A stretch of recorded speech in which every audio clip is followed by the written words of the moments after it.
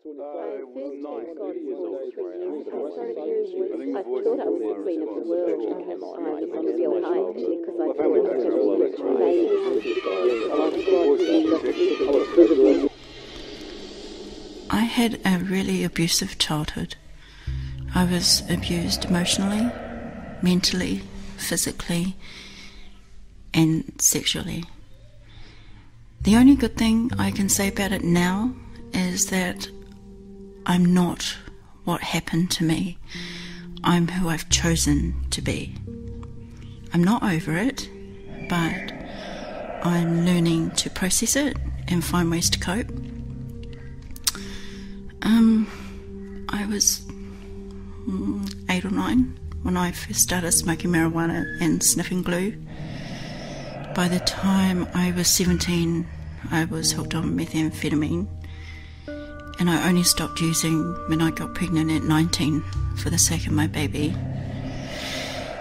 I did start using again, though, when my baby was only 3 days old. My mum ended up taking my first baby and my second when they were between 2 and 3 years old. This was because of the volatile nature of my relationship with their father, who was a violent man and a drug addict.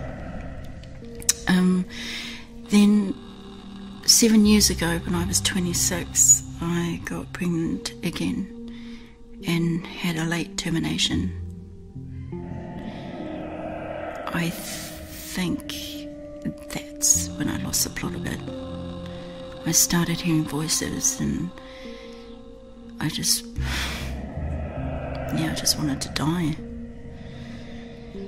The voices were quite nasty and derogatory and just really put me down all the time.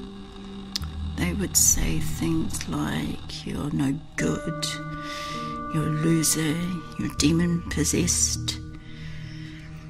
I was quite heavily into drugs and drinking at the time.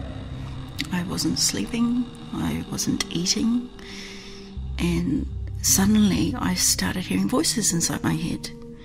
Then I heard them in the radio and I could hear them in the TV. It really brought a lot of fear and anxiety into my life. The voices were constantly bombarding me.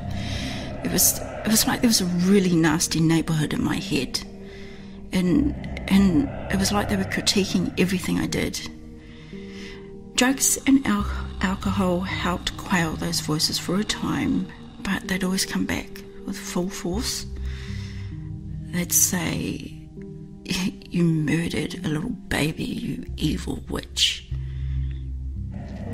I had hearing voices until 2 years ago when I thought I could feel an octopus on my stomach choking and strangling, but it was the voices. I was sent to a community mental health centre where I was diagnosed with paranoid schizophrenia. And it was horrible when I was given that diagnosis. You know, suddenly I was labelled just because I told them I heard voices. I shouldn't have told anybody. I should have just kept my mouth shut. I don't want to be labelled as schizophrenic because people are so uninformed and society looks down on it. You know, no one understands. Even I thought people with schizophrenia were second-class citizens and needed to be in hospital or away from society at all times. My recovery was triggered by the birth of my youngest child 2.5 years ago. It was a huge turning point for me. I decided that I needed to go into a rehabilitation centre to recover from my mental illness and to learn how to cope with life without having to use drugs and alcohol. Mum took my daughter and I've been living in a residential harm reduction program for 12 months. I've got harm reduction plans around my using, so it's me controlling the addiction, not the addiction controlling me. I've made goals and have achieved some and fallen over on others. While there, I met another lady who also hears voices, but has learnt skills to manage the negative voices. She totally understood me, and I knew I wasn't crazy. People say you're crazy because you hear voices, but I see myself as quite an intelligent, articulate person with a good future ahead of me. I have more coping skills now. I've learned to approach my voices in a different way by saying to them, you know what, thanks for your opinion, and leaving it there, rather than getting all upset and angry with them, negotiating with them as opposed to swearing at them, telling them I'm busy. 7 months ago, I started hearing positive voices. They are really cool. They're like my cheerleaders.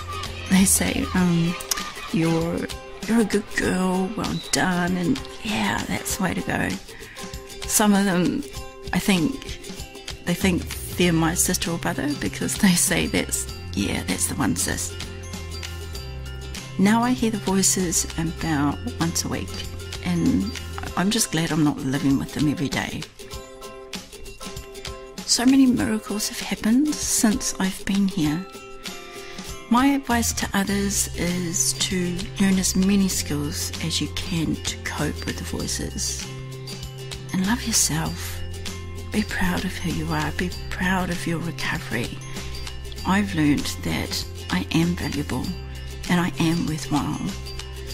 I have a higher power that still loves me despite my poor choices in life, and people who validate me as a person.